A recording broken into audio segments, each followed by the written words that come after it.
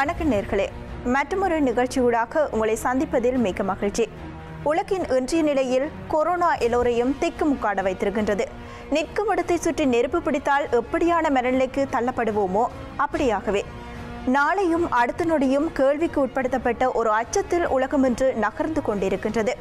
இப்படி இருக்க இந்த உலக பொருளாதாரம் என்பது மிகப்பெரியதொரு விடயமாக கருதப்படுகின்றது.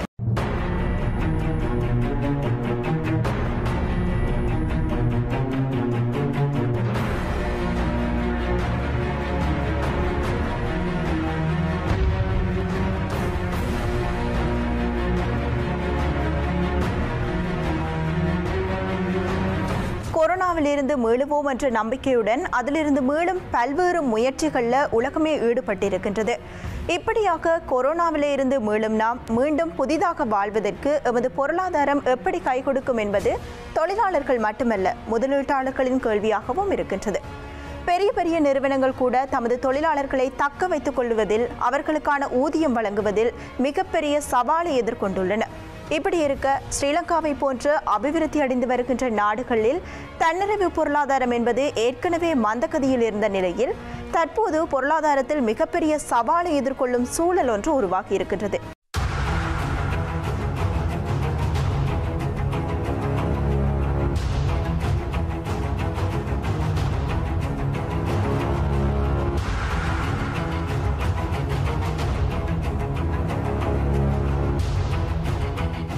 குறிப்பாக ஸ்ரீலங்காவில் 30 ஆண்டுகால யுத்தம் முடிந்து மக்கள் மீண்டு வாழ்வதற்கு பல்வேறு வழிகளை தேடும் போதுதான் இந்த மேக்ரோ நிறுவனங்கள், பினான்ஸ், வங்கிகள் என்று பல்வேறு தரப்பட்டவை கடனுதவிகளை மக்களுக்கு வழங்கி கடனாளிகளாக நிறுத்தி வைத்துள்ளது. குறிப்பாக தாயக பகுதி மக்களை குறிப்பிடலாம். இப்படி இருக்க மக்கள் மட்டுமா கடனாளிகள்? இல்லை, நாட்டினுடைய அரசாங்கமே கடனாளியாகத்தான் இருக்கின்றது. மக்கள் எவ்வாறு இதிலிருந்து மீளப் போகின்றார்கள்? இந்த கொரோனாவின் தாக்கம் பொருளாதாரத்தில் எப்படியாக தாக்கம் செலுத்துகின்றது என்ற காணொலி தொகுப்பொன்று வருகின்றது, பார்க்கலாம்.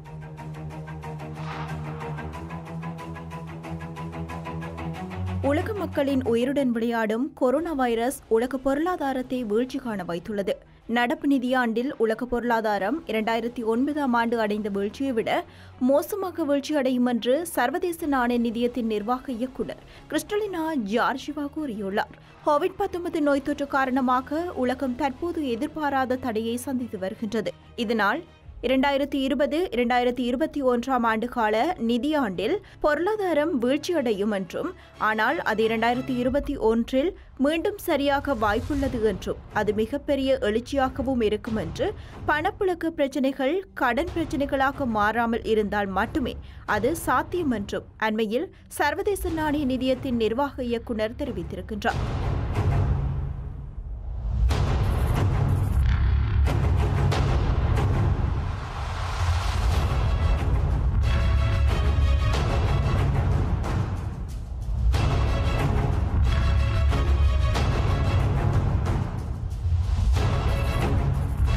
கொரோனா வைரஸ் தொற்றால் அமெரிக்கா கடுமையாக பாதிக்கப்பட்டிருக்கின்ற நிலையில் கிட்டத்தட்ட $2 டிரில்லியன் மதிப்பிலான நிவாரணத் தொகைக்கு கையெழுத்திட்டிருக்கின்றார் அந்த நாட்டு ஜனாதிபதி டொனால்ட் ட்ரம்ப்.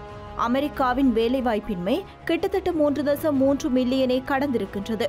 இந்த நிலையில் இந்த நிவாரணத் தொகையானது உடனடியாக நிதி தேவைப்படும் குடும்பங்கள், பணியாளர்கள் மற்றும் தொழிலாளர்களுக்கு வழங்கப்படும் என்று ஜனாதிபதி டொனால்ட் ட்ரம்ப் தெரிவித்திருக்கின்றார்.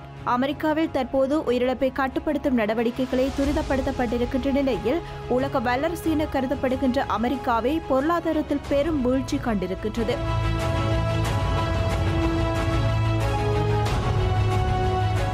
கொரோனா வைரஸ் தொற்று காரணமாக உலக பொருளாதார வளர்ச்சி இந்த ஆண்டு எதிர்மறையாக இருக்கும் என்று சர்வதேச நாணய நிதியம் எச்சரித்திருக்கின்றது.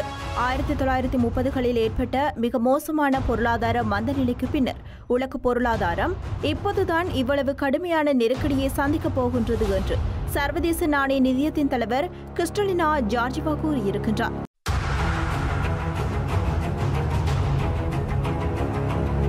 2021ஆம் ஆண்டு கூட இதிலிருந்து பாதியளவே மீள முடியும் என்று சர்வதேச நாணய நிதியம் கணித்திருக்கின்றது. பல உலக நாடுகள் ஊரடங்கு உத்தரவை அமல்படுத்தியுள்ளதால் நிறுவனங்கள் மூடப்பட்டு ஊழியர்களை பணி நீக்கம் செய்ய வேண்டிய கட்டாயத்துக்கு தள்ளப்பட்டிருக்கின்றன.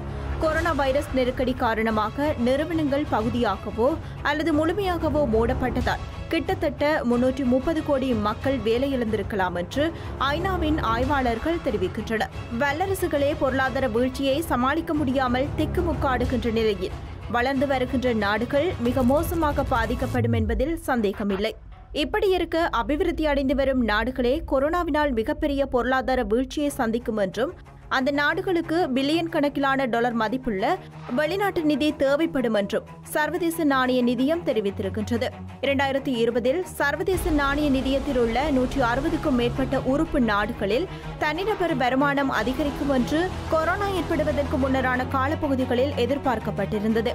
இன்றைய நிலைமை தலைகீழாக மாறியிருப்பதாகவும் தற்போது கிட்டத்தட்ட 170க்கும் மேற்பட்ட நாடுகளில் தனிநபர் வருமானம் வீழ்ச்சியடைந்திருப்பதாகவும் சர்வதேச நாணய நிதிய நிர்வாக இயக்குநர் தெரிவித்திருக்கின்றார். இந்த ஆண்டில் 2ஆம் பாதியில் கொரோனா வைரஸ் தொற்று நிலை சற்று சரியானாலும் அடுத்த ஆண்டில் இதனால் ஏற்பட்ட பாதிப்பிலிருந்து பாதியளவே மீள முடியும் என்று குறிப்பிட்டுள்ள சர்வதேச நாணய நிதியம் இந்த நிலை மோசமானாலும் ஆகலாம் என்று எச்சரித்திருக்கின்றது.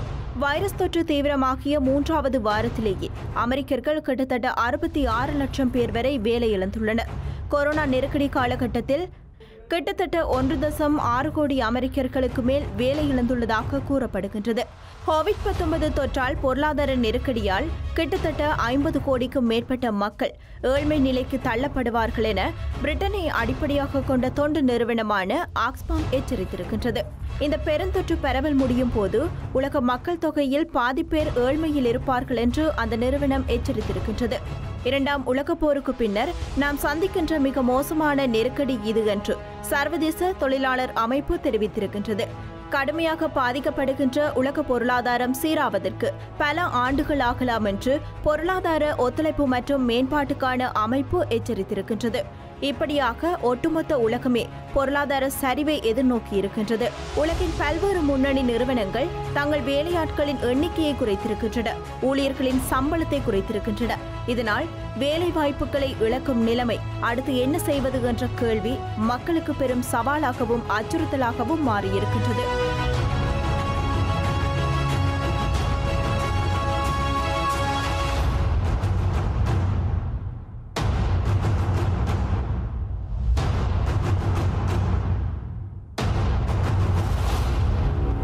இந்த பாதிப்பு ஆசிய நாடுகளில் ஒன்றான ஸ்ரீலங்காவையும் விட்டு வைக்கவில்லை.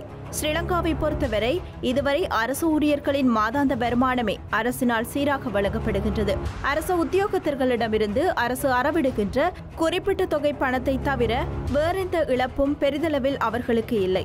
ஆனால் சாதாரண தொழில் நிறுவனங்கள் மற்றும் தனியார் தொழில் நிறுவனங்களில் பணிபுரிகின்ற ஊழியர்கள் மற்றும் விவசாயிகள், வியாபாரிகள், நாளாந்த தொழிலாளர்கள் என பலர் வேலையை இழந்து ஊதியமின்றி வாழ்வை கொண்டு நடத்த முடியாதவர்களாக மாறியிருக்கின்றார்கள்.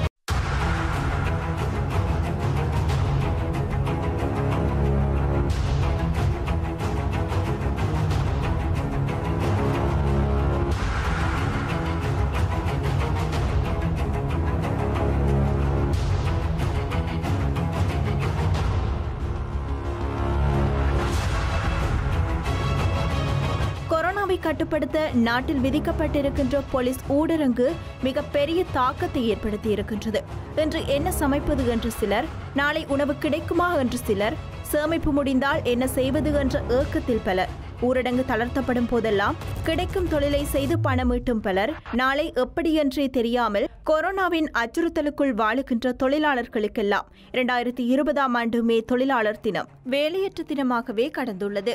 தொழில் ஒன்றின் அவசியத்தையும் அத்தொழில் ஒரு மனிதனுக்கு வழங்குகின்ற பிரதிபலன் மற்றும் உறுதித்தன்மையையும் ஆழமாக சிந்திக்க வைக்கின்றது இந்த காலம். இப்படி இருக்க யாழ் மாவட்டத்தின் சில பகுதிகளுக்கு விஜயம் செய்த IBC தமிழ் தொழிலாளர்களின் தற்போதைய நிலை தொடர்பில் கேட்டறிந்த போது, யாழ் குடாநாட்டில் கொரோனாவால் வியாபாரங்கள் பாதிக்கப்பட்டுள்ளது. பொதுமக்கள் வெளியே வருவது பயப்படுகிறார்கள். பொருளாதார ரீதியில் தொழில் இல்லாத காரணத்தினால் மக்கள் பொருட்களை வாங்க முடியாத நிலையிலும் இருக்கிறார்கள். பயம் காரணமாக மக்கள் நகரத்துக்கு வர முடியாமல் இருக்கிறது. வளமையாக நடந்த வியாபாரத்தை விட இப்போ 1/3 பங்கு குறைவாகவே ஓடிக்கொண்டிருக்கிறது. இன்னும் 2 மாதம் போல் இதை விட மோசமான நிலைமை உருவாகும். பொருட்கள் தேக்கமடைந்து பழுதடைந்திருக்கிறது. விலை சரிவும் உருவாகியிருக்கிறது. அநேகமாக கருவாடு வந்து கூட பழுதாகி உள்ளதாக, கருவாடுகள் பழுதாகி தான் இருக்குது. நாளுக்கு நாள் கருவாடுகள் இடப்பட்டதால் நிற குறைவு விலை குறைவு பொருட்கள் விற்க இல்லாமல் பழுதடையும் நிலைக்கு தள்ளப்படுகிறது.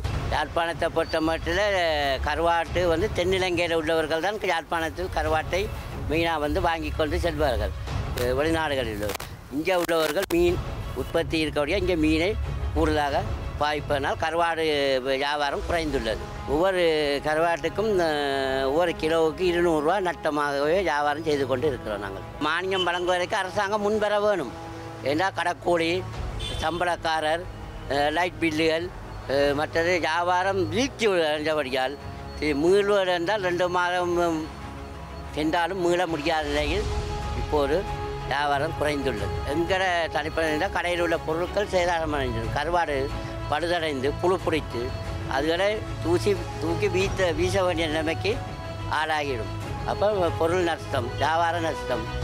கடையில் சம்பளம் கொடுக்க முடியாது. தன்னுடைய கையில் இருக்கும் முதலை வைத்துத்தான் இப்போ சம்பளம் எல்லாருக்கும் வழங்கப்படுகிறது. இதே நிலைமை நீடிக்குமா இருந்தால் கடையை இழுத்து மூட வேண்டிய நிலைமை உருவாகும்.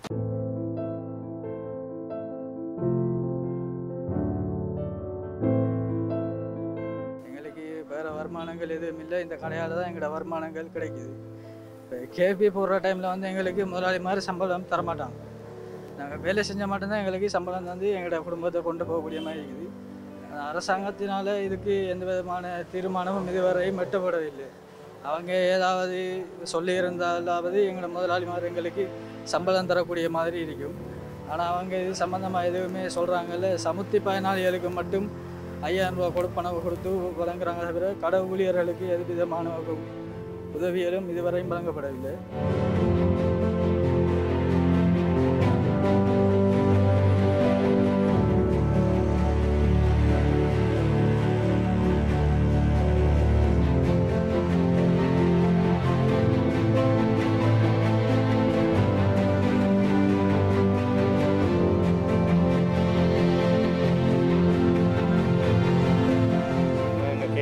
பிறகு போக்குவரத்து சேவைகள் இப்போ செய்கிறது கொஞ்சம் பார சனங்கள் கொஞ்சம் குறை மார்க்கெட்டுக்கு. என்ன கேட்டாலும் இப்போ அதில் இப்போ சத்ரஜன்னு சொல்லி அதில் இப்போ ஐசிஎல் பார்க்குறபடியால் மக்களுக்கு கொஞ்சம் இடையூறாக இருக்குது. போய் போக்குவரத்து தேவைக்கு கொஞ்சம் இடையூறாக இருக்குது. கேவியோ போடுற டைமில் எங்களுக்கு பாஸ் நடைமுறை நாங்கள் எடுத்து வச்சுருக்கிறோம். அந்த பாஸ் நடைமுறையில் சுண்ணாகம் மற்றது கொஞ்சம் ஒரு குறிப்பிட்ட இடங்கள் தூரங்களுக்கு அளவில் நாங்கள் கொஞ்சம் ஓடி கொஞ்சம் விற்கிறது. இப்போ நாங்களும் வேறு யாக்கள்கிட்ட ஒரு வீடுகளில் போய் தான் கொள்முதல் செய்து சாமானை கொண்டு நாங்கள் இப்போ ஒரு தெரிந்த இடம் ஊர்மனைகளுக்கு தெரிஞ்ச ஊர்மனைகளுக்கு நாங்கள் கொண்டு வடிகளில் கொண்டு நாங்கள் விற்று வியாபாரம் செய்கிறோம். தொழிலுக்கு போகிறவங்க அவங்களும் கொஞ்சம் பயந்து தான் மீன்களை கொண்டு வீடுகளில் வச்சு தான் எங்களுக்கு தருவாங்க. வீடுகளில் வச்சு தந்தால் நாங்களும் உடன் மீன்களை தான் அவங்கள்ட்ட எடுத்துகிட்டு போகிறது. இப்போ முந்தைய மாதிரி நாங்கள் இந்த சந்தை போக்குவரத்தில் வியாபாரம் செய்த மாதிரி கடூரமான வியாபாரம் இல்லை. எங்களுக்கு இப்போ ஒரு முதல்ல நாங்கள் போட்டு இப்போ செய்யக்கூடிய அளவில் எங்களுக்கு ஓடிக்கொண்டிருக்கு. எங்களுக்கு இப்போ போக்குவரத்து செலவு, சாப்பாடு செலவெல்லாம் செய்து எங்களுக்கு ஆளுக்கு ஒரு 1000, 1500 ரூபா, 2000 ரூபா அப்படி எங்களுக்கு கிடைக்கும். வாகனத்துக்கு நாங்கள் காசு புரிம்பா கொடுக்குறது. அந்த வாகன செலவு எல்லாம் எங்களுக்கு முடியும். ஆளுக்கு ஒரு 2000, 1500 ரூபா எங்களுக்கு கிடைக்கும். இந்த சூழ்நிலை இப்போ பார்க்க போனால் எல்லாம் கொஞ்சம் கஷ்ட நிலைமையில் தான் இருக்குது. என்ன கேட்டாலும் அன்றாடு உழைக்கிற காசை நாங்கள் இப்போ வீட்டு தேவைக்கு அன்றாடையை கொடுக்குறபடியால் கொஞ்சம் எங்களுக்கு கொஞ்சம் கஷ்டமாக தான் இருக்குண்ட. சுகாதாரங்கள் இப்போ என்ன பிரச்சனைனா நாங்கள் வீட்டுக்குள்ள ஏற முதல்ல எங்களுக்கு வெளியால் தண்ணிகள் இருக்குது. நாம் அதில் எடுத்து சோப்புகள் போட்டு கையில் கழுவி போட்ட பிறகு தான் உள்ளுக்கு வீடுகளுக்கு போகிறையில் வெளியாலே நின்று எங்களை குளிக்கிற இடத்துல நின்று குளிச்சு போட்டு தான் நாங்கள் உள்ளுகளுக்கு போகிறோம். தொழில் செய்ய நாங்கள் கைக்குலசு போடுறோம். நாங்கள் கைக்குலசுகள் போட்டு தான் நாங்கள் வியாபாரம் செய்கிறது. போக்குவரத்துக்கு போவைகளையும் நாங்கள் முகங்கள் கட்டி கொண்டு மற்றது கைக்குலசுகள் பேக்கில் எடுத்து வச்சு தோண்டு தான் நாங்கள் போய் அங்கே ஊர்மனைகளுக்கு வியாபாரம் செய்கிறோம்.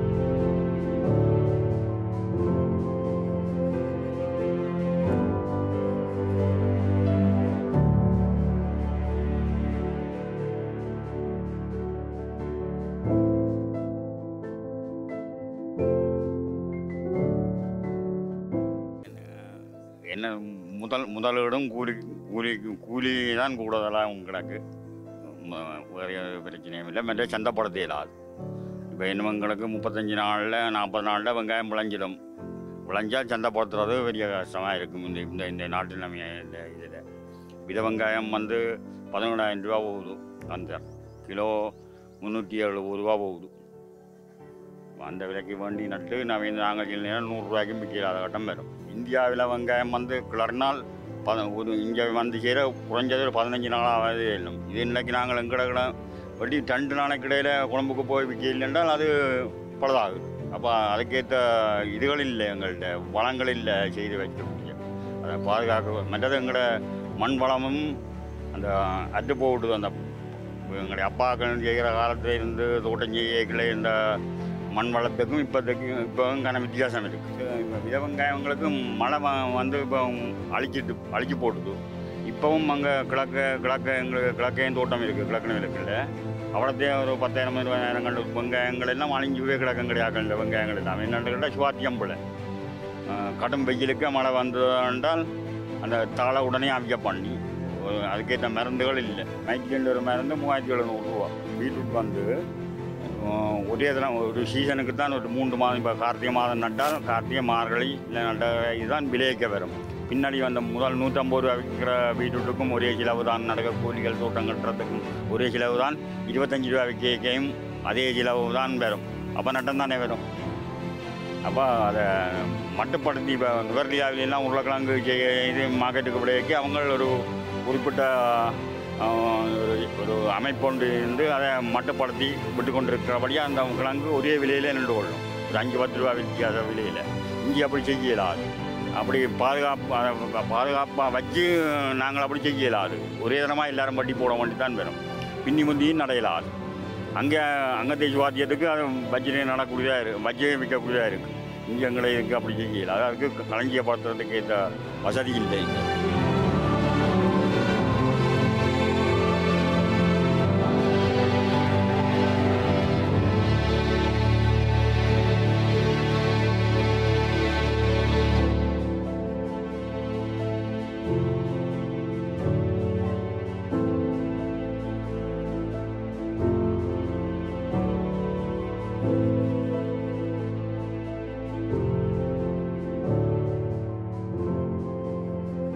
இப்படி இருக்க ஸ்ரீலங்காவில் குறிப்பாக தாயக பகுதியில் மிக பெரும் பொருளாதார வீழ்ச்சியை எதிர்நோக்கவுள்ள இந்த சமூகம் எவ்வாறு மீழ்ச்சி காண்பது என்பது தொடர்பில் யாழ் மாவட்ட வணிகர் சங்க தலைவர் ஜெயசேகரத்திடம் கேட்டபோது, இப்போ உள்ள நிலைமை வேறு.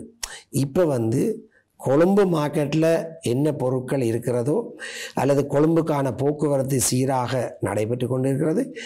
இந்த நேரத்திலே பொருட்கள் தட்டுப்பாடு என்ற காரணம் எந்த விதத்திலையும் இல்லை. அடுத்ததாக விலை இருக்கப்பட்டிருக்கிறது உண்மையான விடயம்.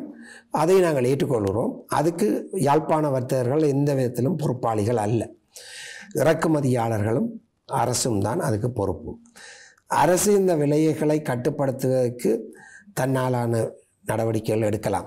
குறிப்பாக இறக்குமதி தீர்வையை அவர்கள் நீக்கலாம். அல்லது குறைந்த விலையில் பொருட்கள் எடுத்து விநியோகம் செய்வதற்கு மானியத்தை வழங்கலாம். இது ஒரு பொறிமுறைகளை அவர்கள் கையாளலாம். ஆனால் முந்தின காலங்களிலே அதிகரித்த விலை அளவுக்கு இப்போது இங்கே விலை அதிகரிக்கவில்லை. குறிப்பாக 10 தொடக்கம் 20% 25% சாமான் அதிகரிக்கப்பட்டிருக்கிறது. எங்களுக்கு இந்த இன்றைக்கு 2வது முறையாக இப்படி ஒரு நிகழ்வு நடந்தது. ஒன்று போர் சூழ்நிலை, அடுத்தது இன்றைக்கு இந்த நிலை. போர் சூழ்நிலை எங்களை ஒரு தன்னிறைவான பொருளாதாரத்தை நோக்கி நகர வேண்டும் என்பதை எங்களுக்கு உணர்த்தி இருந்தது. போர் நேரங்களிலே நாங்கள் எவ்வளவோ கஷ்டப்பட்டனாங்க. பல பொருட்களுக்கு தட்டுப்பாடு நிலவியது. பொருளாதார தடை விதிக்கப்பட்டிருந்தது.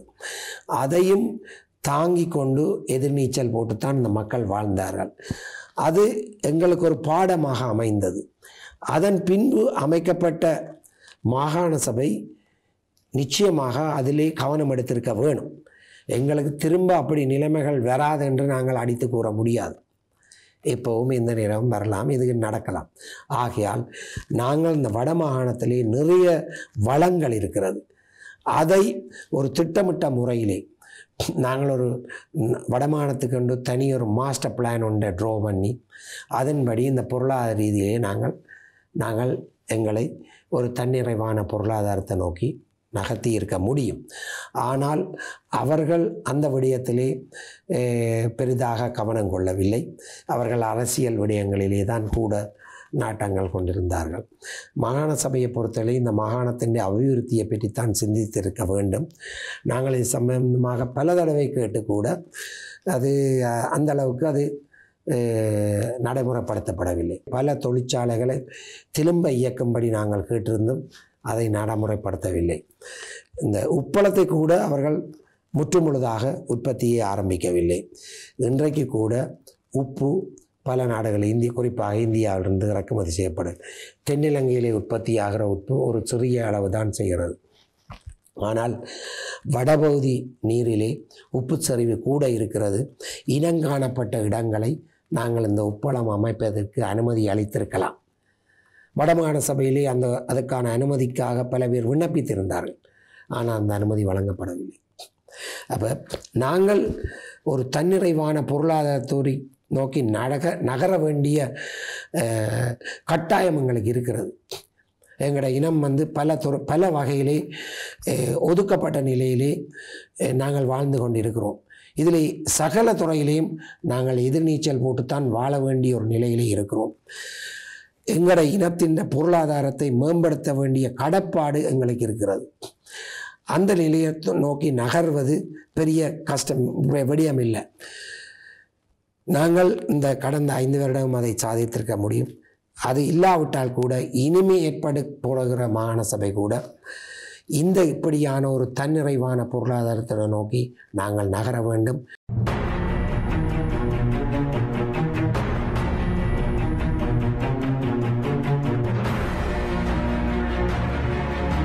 தொழில்தான் என்று குறிப்பிட்டு சொல்ல முடியாது. அத்தனை தொழிலாளர்களும் ஆடிப்போய் நிற்கின்றார்கள். கொரோனாவின் பாதிப்பிலிருந்து மீள்வதற்கான திட்டங்களை கூட முன்னெடுக்க முடியாத நிலையில் நாடுகள் அனைத்தும் திணறி போயிருக்கின்றன. முதலில் மக்களை காப்பாற்றுவோம், பின்னர் பொருளாதாரம் தொடர்பில் சிந்திக்கலாம் என்று நாட்டு தலைவர்கள் பலர் வெளிப்படையாகவே தெரிவித்திருக்கின்றார்கள். இந்த நிலையில் ஸ்ரீலங்கா போன்ற அபிவிருத்தி அடைந்து வருகின்ற நாடுகளுக்கு தன்னிறைவு பொருளாதார திட்டம் அவசியம் என்பதே பொருளாதார நிபுணர்களின் கருத்தாக இருக்கின்றது.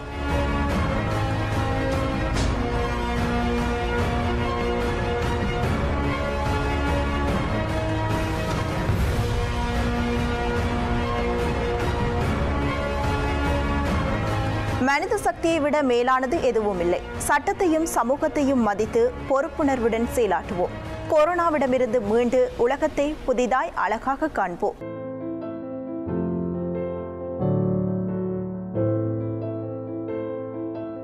மற்றொரு நிகழ்ச்சியில் உங்களை சந்திக்கும் வரை வணக்கம் நேயர்களே.